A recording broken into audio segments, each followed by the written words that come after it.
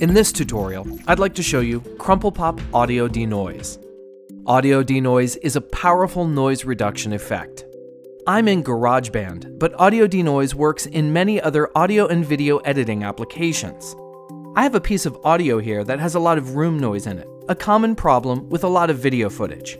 Once you've installed Crumple Pop Lower Thirds, you'll also want to install the Lower Thirds picture packs.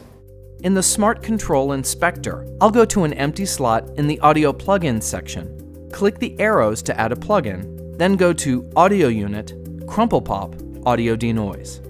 Place the playhead at a position with noise, and then press the Denoise button.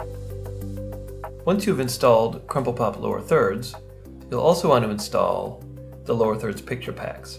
If you don't like the result, you can move the playhead to a different position and press the Denoise button again, but this sounds great to me.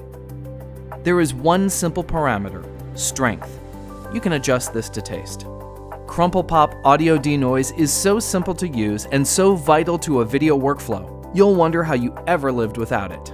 FxFactory offers a huge selection of great effects, and if you don't have them yet, I suggest you go try them out at FxFactory.com.